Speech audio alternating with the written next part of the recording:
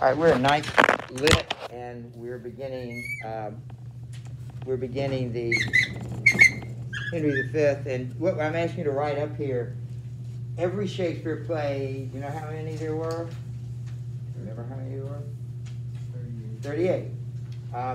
Everyone has 5 acts. Some modern plays have 3, some 2. AP classes getting ready to read a play that has just 2, modern. And you know this, we kind of followed this few minutes. I regret we didn't have more time when we were writing the Christmas story, but you learned this probably back in grammar school. You probably relearned it back in dialectic, but basically a plot has these 5 elements, and Shakespeare's plots can roughly, the acts are associated with each of these. So the first act is the exposition or introduction. The second act, the rising complication, rising action. Climax is usually in the 3rd act. Falling in action and resolution in the 4th act. And the conclusion in the last act. And it's not that simple, but that's just generally something to anticipate. Like what we're going to find out in this first act. And it's fairly short, and so we're gonna be introduced to the problem. Bam! The play starts after the brief introduction by the chorus, and we're given the problem. And I can tell you the problem is France, and so it's going to be that's going to be explained. You get all the details, and then as you read through, look for the problem getting worse. And then somewhere in the 3rd act, something happens that kind of turns. Now, it's not over. Agincourt doesn't take place till Act 4. And that's clearly the biggest part of the book. But, and so the story's not over, and it doesn't even mean that the most exciting thing has happened yet, because Agincourt is the most exciting thing. And the speech by Henry is probably the pinnacle of the story. But still, you'll look back in Act 3, and you can most of his plays, you can find something, like in Macbeth. Macbeth kills somebody because he became king, he murdered the king, he became king, and then he has to kill people to stay king. And so he murdered one guy, but one got away in Act 3. And the guy that got away goes to England, gets an army, and comes back. And they end up retaking the throne of Scotland and killing Macbeth. That little thing, he got away, happens in Act 3. It doesn't always, I can't tell you that it would happen like that in every play, but that's just something to look for. So we're in the resolution part. Who would like to read the chorus? We only have so many, well, as far as I can remember, there are 2 women's parts in the whole play. So ladies, you're welcome to join in here. So why don't, Lauren, would you like to do it? That's a nice way to get voluntold, isn't it? Would you like to do it after I've asked you to do it? All right, we need 2 bishops.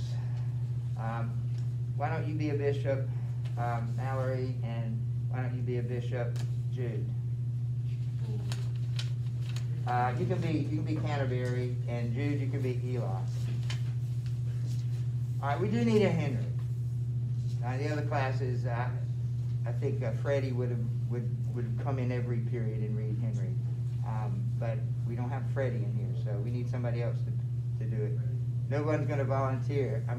It is Will. Will will be Henry. And come to think of it, that's just about all we need. We do need an Exeter, so Ian, why don't you read Exeter? You're not stuck with these parts. We need an ambassador.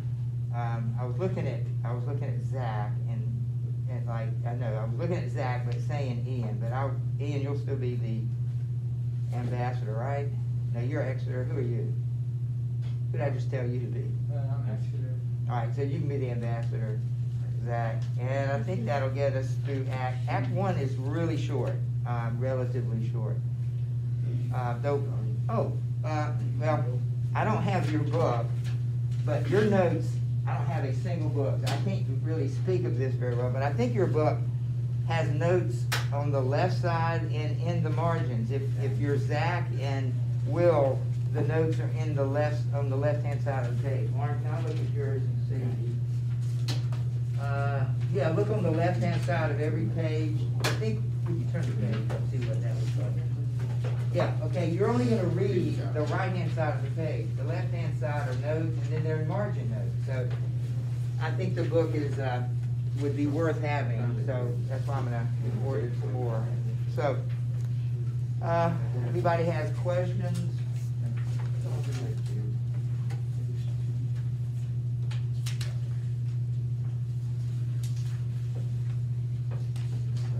All right, well, let's begin. So we'll get the chorus, and I think you read in front of every act has a chorus. I think there are 5 of them. So you may begin. Oh, beneath the fire that let us sing, the brightest heaven of invention, a kingdom for a state, banquets to act, hills of gold and swans. Then should the warlike Harry, like himself, swim in the port of Mars, and at his heels, Lucian like hounds, should the main sword and fire, crouch for employment, but hardened gentles all. The flat and raised spirits that have dared on this unworthy scaffold should bring forth so great an object. In this cockpit hold the vast fields of France, or maybe crammed within this wooden net. Oh, the very vast views that should fright the air at Hampton Park. Or, pardon, since a crooked figure may contest the little place of million, and let us shivers to this great account on your imaginary forces work. Suppose you from the girdle of these walls are now combined two mighty monarchies, whose high upview in a running front the perilous narrow ocean parts asunder. These are imperfections of your thought, into 1,000 parts divide one man, and make imaginary think when you talk of horses that you see them cranius proud hoofs, receiving earth, for 'tis your thoughts that now must deck our forms. Carry them here and there, jumping o'er time, turning the accomplishments of many years into an hourglass for the rich supply. And make me course to this history, who, though I like your humble patience pray, gentle to hear, kindly to judge our play. I just made an executive decision. We're not going to do the rest of the vocabulary for Canterbury Tales. They're only 15 words. We're going to do these because it's realized the word puissance appears more than once, and it's the second word on your list. So before we go, I'll go ahead and assign these for next week to do. Maybe it's just homework assignment. We'll be here Monday. How about Tuesday? I don't think there's anything else we're doing. You can do it Monday night if you have to. Is that pretty good? Let me go ahead and do that. Instead of doing the Canterbury Tales, I think this is more helpful since you're going to be running into these words. We did the vocabulary.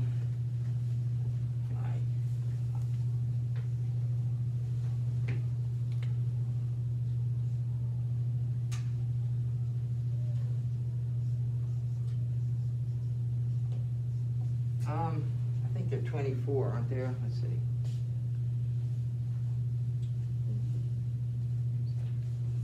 Just 20. And we're talking about definitions and sentences. What is today? Today's Wednesday.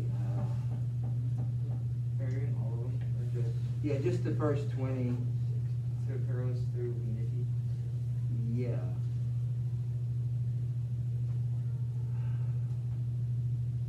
I'm sorry, that's next week. Let's just do Wednesday. All right. So you literally have a week to do them. We won't be here Friday. All right, sorry. Let's go back. There are no questions for this, and yet I think it's really important. Let me tell you to put at the top, the first thing you write in the book is the numbers 1415, 1450, because that's the date that the play takes place, 1415. I can't tell you that it's October yet. The Battle of Agincourt takes place October 25th. You're going to need to know that. 1415.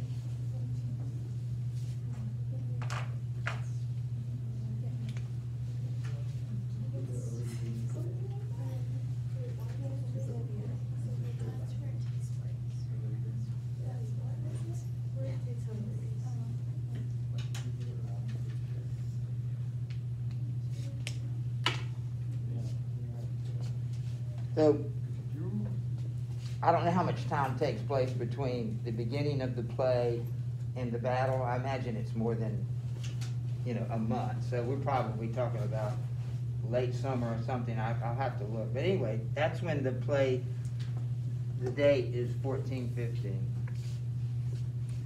He just gave us a disclaimer. It's hard to hear each other with these masks on. So please try to speak out. But did any of you hear the disclaimer? Do you remember the disclaimer that Chaucer gave us in the Canterbury Tales? Mallory, do you remember? I should have put that on the table. Do you remember the disclaimer?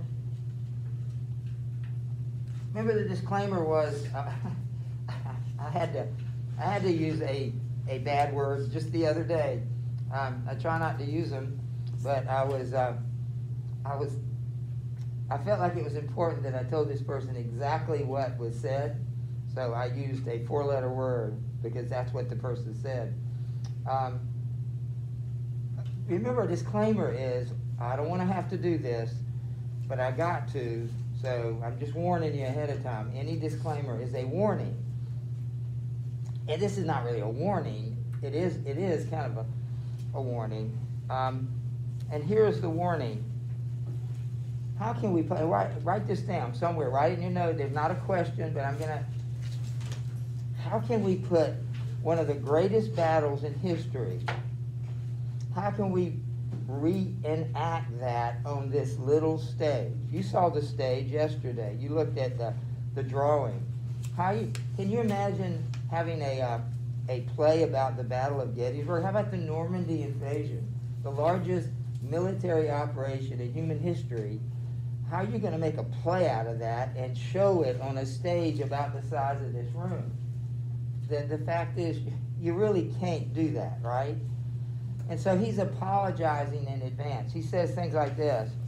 Look at line 9, and you do have line numbers. So I don't think we had line numbers in anything else we've done. That's really helpful. It says, but pardon gentles all, the flat unraised spirits that hath dared on this unworthy scaffold to bring forth so great an object. See, that's the apology. Forgive us in advance for trying to recreate this huge event on this little stage. Can this cockpit hold the vasty fields of France? Or may we cram within this wooden ode the very cast that did affright the air of Agincourt? Oh, pardon, since a crooked figure may attest in a little place 1,000,000, and let us ciphers in this great account on your imaginary forces work. Suppose within the girdles of these walls are now confined 2 mighty monarchies whose high upreared and abutting fronts the perilous narrow parts asunder. So I'm apologizing. We're going to do Henry V on this little stage. This is what I need from you. What does he need from the audience? What do you think you would need to go in a building and look at a stage and believe that this building, this stage is going to recreate the Battle of Agincourt? This is like use your imagination. Right. I think it's Coleridge who said this. Suspension, he called it the suspension of disbelief. Do you know places and things where you go that you suspend disbelief? Like, this is not real, but I'm going to pretend that it is real. What about every time you go to a movie? Remember those? Remember the last time you went in a movie theater and sat down and there was a big screen and there was a movie up there? Is the movie real? Why did you get scared then when the guy popped out with the axe, getting ready to... Why did it scare you? The movie's not real. So, what are you doing? You're suspending your disbelief. You know it's not real. There's this big flat canvas there, and it's just pictures on a screen. And yet it's like you become part of it, and it's like it's real. And when it's over, you come out and you feel like you've been somewhere. That's what he's asking. It's what you do every time you read a book. It's every time you watch a movie or something. you're suspending your disbelief, and he's asking you to do that. He's saying, help us, use your imagination. When we say, there are 1 million people here, that is, when there's one guy on stage, that guy might represent 1,000. Or when there's one cannon on stage, by the way, they did have cannon in 1450. Imagine 50 cannon. So that's kind of what he's talking about.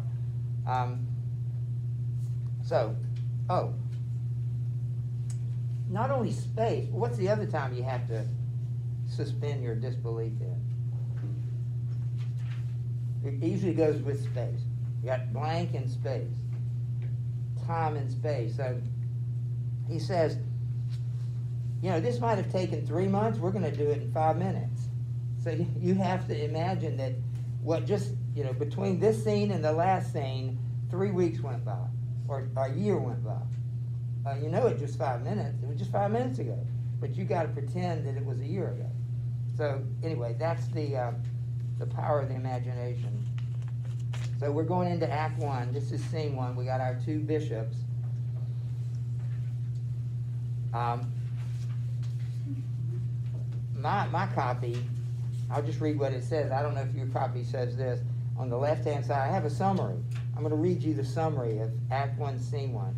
The Bishop Canterbury informs the Bishop of Ely of a bill threatening the church revenues and of a plan to postpone it by justifying King Henry's invasion of France to claim the French throne. Canterbury also reports his offer of a most generous contribution to the king to help finance the war. These 2 men of God, supposedly, are trying to figure out a way to encourage Henry to fight France. These guys want war. You'd think a religious person would not want war, right?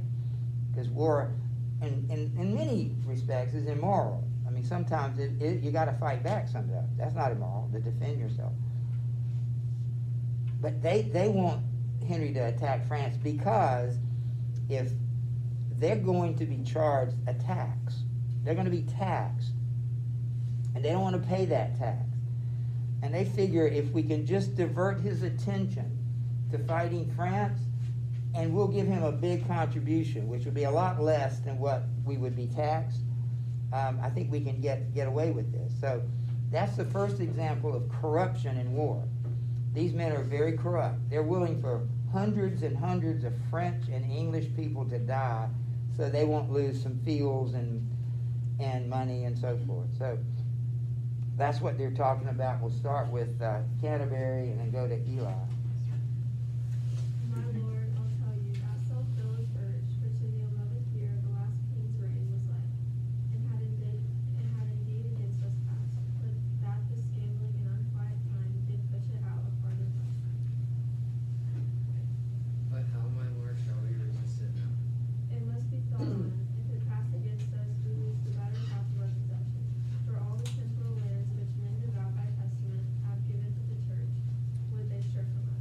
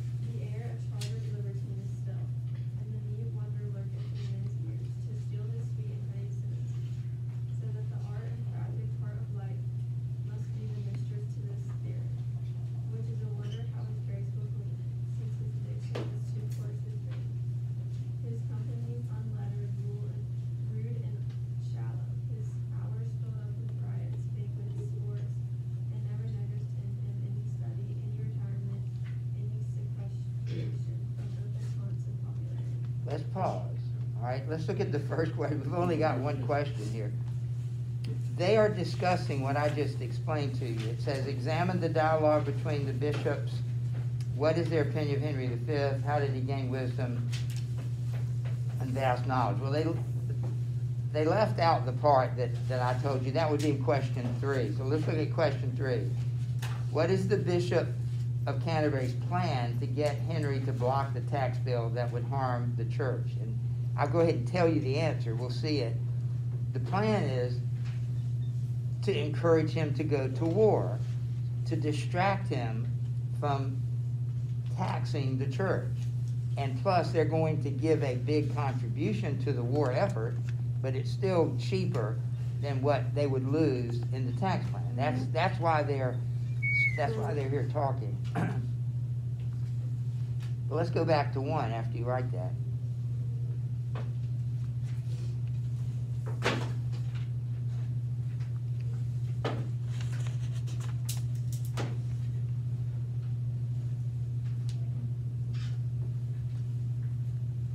Okay, what's their opinion of Henry V?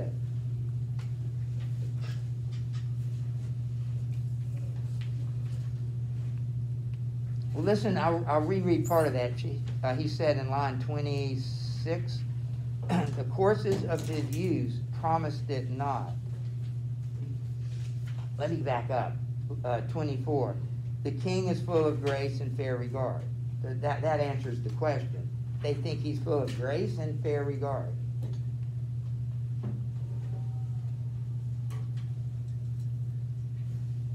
But he goes on to say that when he was a kid, about your age, talking about the young men in this room, and a little older, I don't know what age he was when he became king, but it didn't look like he was going to be a very good king.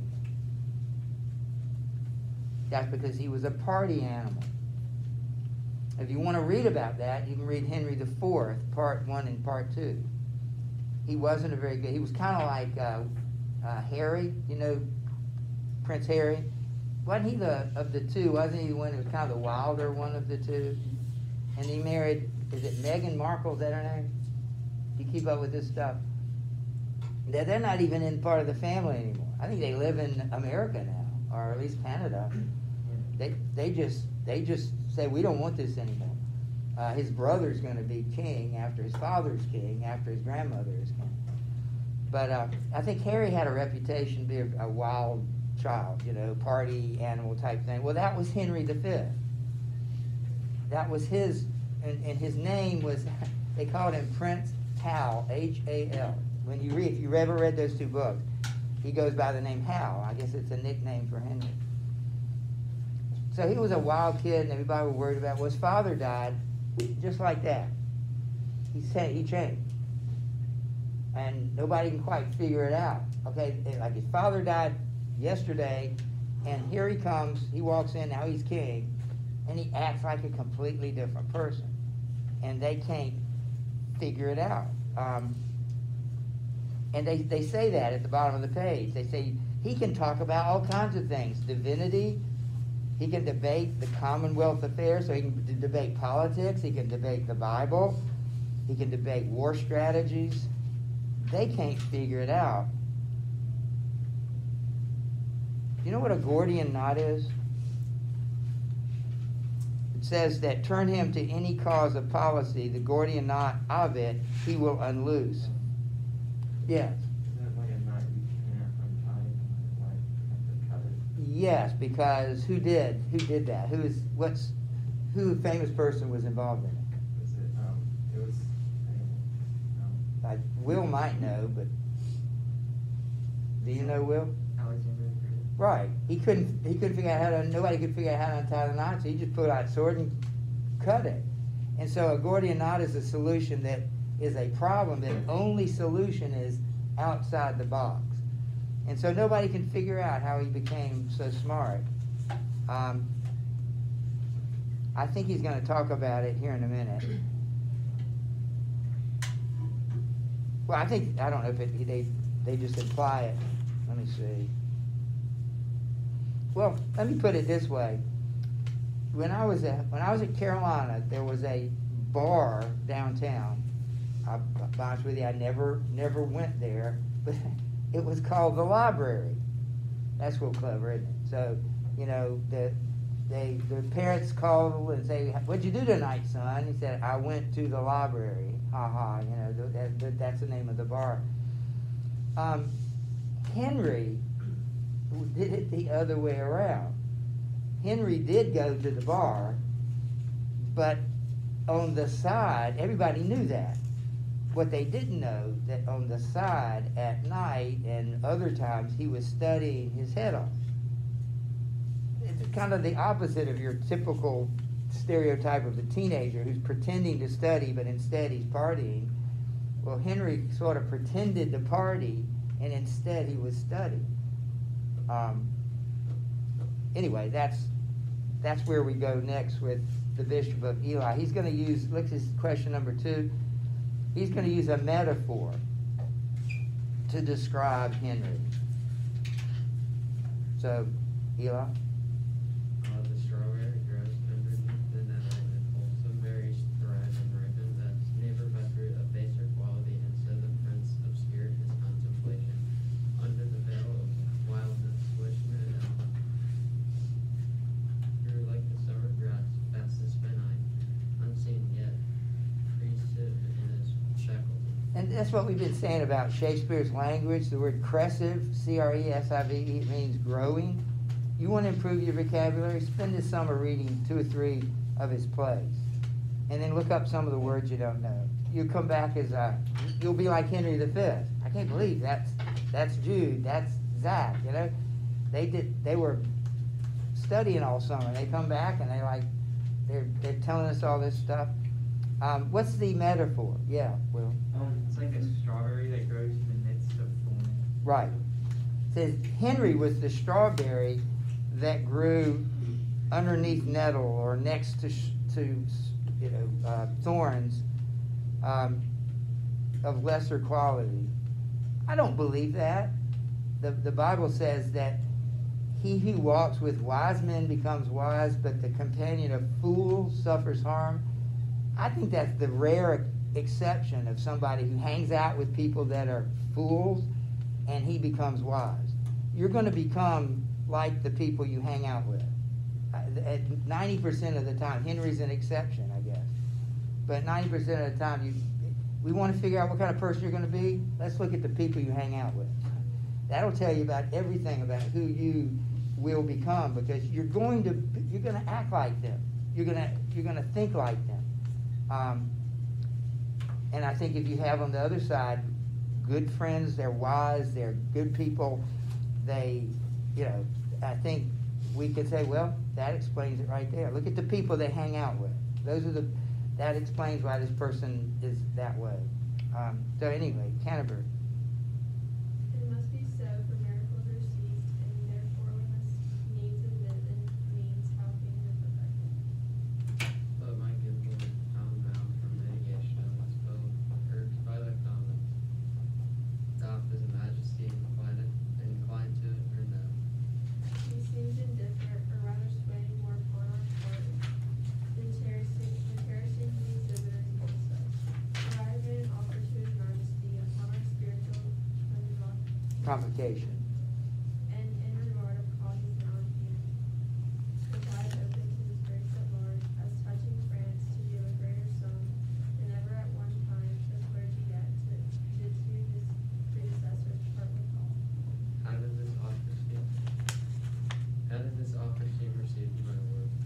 With good acceptance of his majesty, save that there was not time enough to hear, as I perceive his grace would fain have done, the several and unhidden passages of his true titles to come certain due and generally to the crown and see of France derived from Edward his great-grandfather. What was the impediment that broke this off?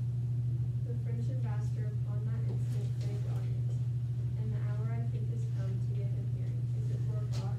It is. Then we go in to know his embassy, which I could with a ready guess declare before the Frenchmen speak a word of it. I'll wait upon you and my lawful ear.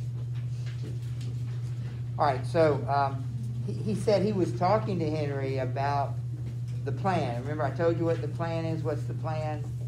The plan to keep the church from being taxed. He's going to encourage him in that discussion he was having with Henry when the ambassador to France showed up. So he couldn't continue the conversation. So we're going to see now Henry. Remember, kings you'll see it happen in this play one time, but kings never walk by themselves. You know, it's like, think of the most popular person in school. I'm sure all of you would fit that characteristic. But I can remember in other schools, the most popular person in school, they had like an entourage. You know, just followed them everywhere they went. You know, that's the king. King never goes anywhere by himself. He always has a bunch of people. So look at all the people that are with him. It says, enter the king, the Duke of Gloucester, Bedford, Clarence, Warwick, Westmoreland, Exeter, 6 or 7 people. And so we will be introduced now to King Henry, and they'll continue this conversation about France. So we'll. Where is my gracious Lord Canterbury? Exeter, that would be Zach, or who was it? Oh, yeah. Not here. He's at Exeter. All right, Henry. Send him, good uncle. Shall we call in the ambassador, my liege? Not yet, my cousin. We should be resolved before we hear of some things of weight that task our thoughts concerning us in France. Okay, and you have to look at the stage directions, because the 2 bishops, Canterbury and Eli, walk back in, and Canterbury begins. God is able to guard your sacred throne and make you long become it. Sure, we thank you, my learned Lord. We pray you to proceed and justly religiously unfold why the laws say like that they have eminence, or should not err us in our claim. And God forbid, my dear and faithful Lord, that you should fashion dress or bow in your reading, or nicely charge your understanding soul with open titles miscreant, whose right suits not a native color with the truth. For God doth know how many now in health shall drop their blood in approbation of what reverence shall incite us to. Therefore take heed now you impugn our person, how you awake our sleeping sword of war. We charge you in the name of God, take heed, for never two such kingdoms did contend, without much fall of blood, whose guiltless drops are every one a woe, a sore complaint, against him whose wrongs gives edges onto those swords, that make such waste and grief mortality. Under this conjuration speak, my Lord, for we will hear, note, and believe in our heart that what you speak is in your conscience wash, as pure as sin with baptism. All right, thank you. Before she reads, look at question number 4. Why does Henry refer to we instead of I? He says, sure, we thank you, my learned Lord, we pray you to proceed, and so forth. Why does he use the we? Are you talking about like him and God? Like kind of he is like the person of God is.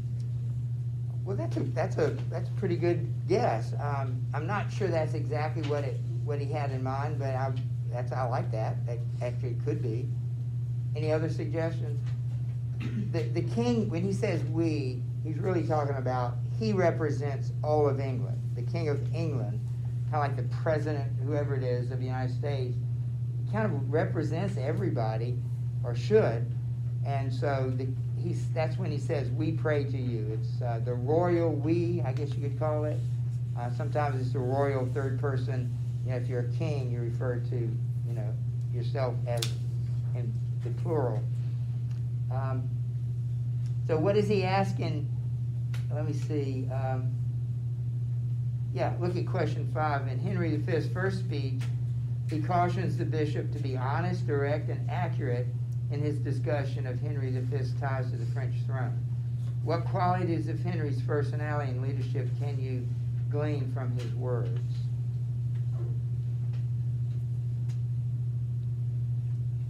So he said, you're trying to encourage me to go to war. What happens when you go to war? People get killed. So be very careful what you tell me, because I'm gonna base my decision on your advice. And if you advise me to do something that's not right, then, you know, blood is on your hands in a way. So that's why he said, be very careful. He says that, for God doth know how many now in health shall drop their blood in approbation of what your reverence shall incite us to. So be careful what you say to me. Now, what does that say about Henry? He says he doesn't want to go to war for the wrong reasons. And if you're telling me something that's not true, and I go to war, I don't want to be wrong about that, because people will die. He cares about people and his reputation and how it's look. Well, yes, that's absolutely true. He cares how he looks, but and he wants to do the right thing for whatever his motive is. He doesn't want to fight for the wrong reason. So, Canterbury, you have quite a bit here to read, but I think I know you can handle it. Before you go on, turn back to line 10, 11, 12, 13. Find line 13 on page 19. Wait, is Canterbury? What? I'm glad you're paying attention there. I'm sorry. You have an identity crisis today. Who am I? You're not Canterbury. But you are on page 19. Find it. I'm sorry, no, it's not page 19. 61. You're not in the same book, but it's line 13, so whatever page that is. Circle the word Salic, S-A-L-I-C. Circle that. Find it. The line is the same, it's just not the page number. It is for Zach and Will. Anybody find that? King Henry, right as he begins in line 10 to talk to Canterbury, he said, while the law Salic. Everybody got that? All right, so now we're going to hear about this Salic law. And she's going to let her read it. And then there's a lot here you don't need to really understand. It's a lot of detail, but we want to get the main idea. So, Canterbury. Then hear me, gracious sovereign, and you peers, that owe yourselves your lives and services to this imperial grip. There is no bar to make against your highness's claim to France, but those which they produce from Paramount. In Paramount Salicum mulieres me suffidant. No woman shall succeed in Salic, which Salic land the French unjustly glows to be the realm of France, and Pharamond the founder of this law at Hanover. Yet their own authors faithfully affirm that the land Salic is in Germany, between the floods of Solomon and Allen, where Charles the Great, having subdued the Saxons, there left behind and settled certain French, who hold you to disdain the German woman for some dishonest manners of their life. Established then this law, to wit, no female should be in Eritrix in the Salic land, which Salic, I said, twixt Elbe and Salic, is at this day in Germany called Meissen. Then doth it well appear the Salic law was not devised for the realm of France, nor did the French possess the Salic land until 401 and 20 years after the function of King Pharamond. Highly supposed the founder of this law, who died within the year of our redemption, 426, and Charles the Great subdued the Saxons and did set the French beyond the river Gaul in the year 805. I'm going to pause. Who is Charles the Great?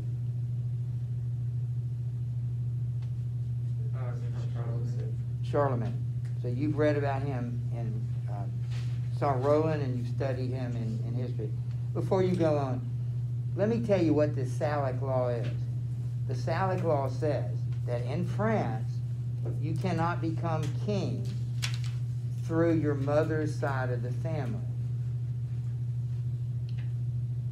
So in order to be eligible to be king, your daddy or your great-granddaddy or your great-great-granddaddy had to be king. Now, I'm getting confused a little bit too, because your daddy has to be king, but your daddy, anyway, it's if you think you're to be, if you think you deserve to be king because you're related to the queen, then that doesn't apply. It has to be a male, it has to come from a male.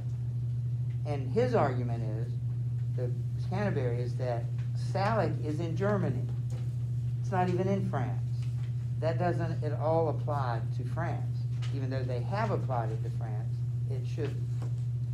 And so you're gonna hear a lot of names you recognize, I hope, but you don't have to really understand all this, but if you'll read that. Besides, the writers say King Pepin, which disposed Childeric, did as heir general, being descendant of Clotilde, which was daughter to King Clotaire, make claim his title to the crown of France. Hugh Capet also, who usurped the crown of Charles, the Duke of Lorraine, sold a hair male of the true line of stock of Charles the Great. To find his title would seem to show the truth, though in pure truth it was corrupt and not. Conveyed himself as the heir to the Lady Lingard, daughter to Charlemagne, who was the son to Louis the Emperor, and Louis the son of Charles the Great. Also King Louis X, who sole heir to the Lucifer Capet. Could not keep quiet in his conscience, wearing the crown of France till satisfied that fair Queen Isabel, his grandmother, was lineal of Lady Ermengarde, daughter to Charles the Corsair, Duke of Lorraine, by which marriage of the line of Charles the Great was reunited to the crown of France.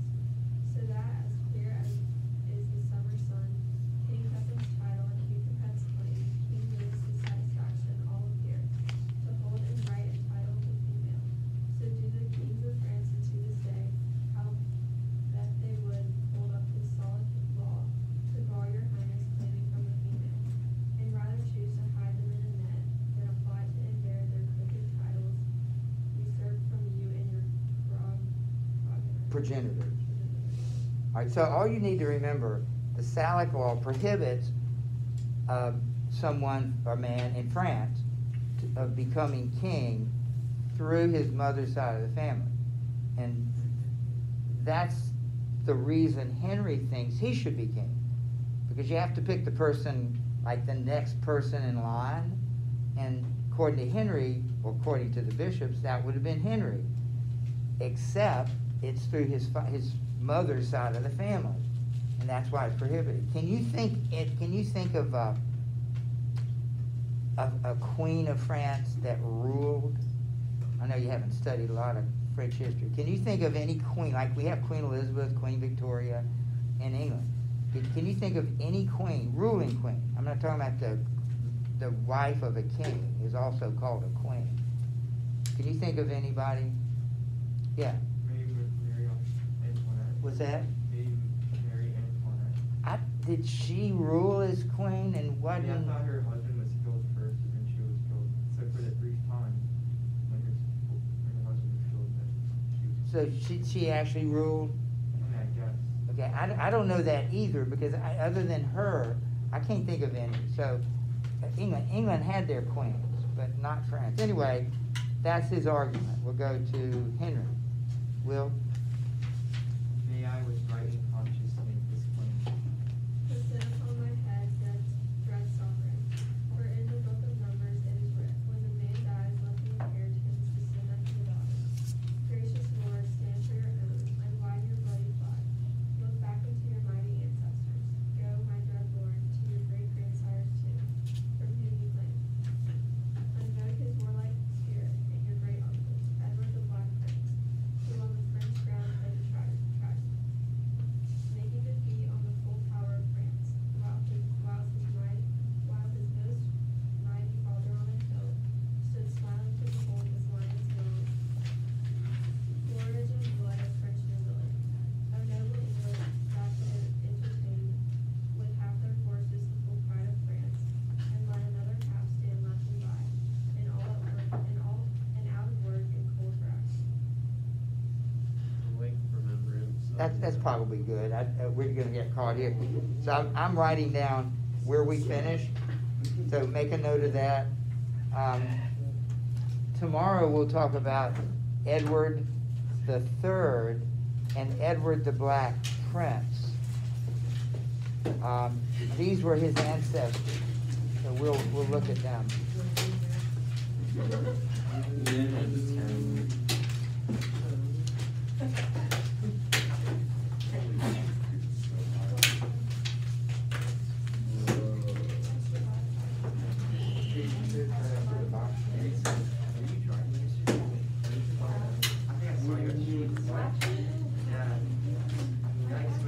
All right, we will see you tomorrow. I've been looking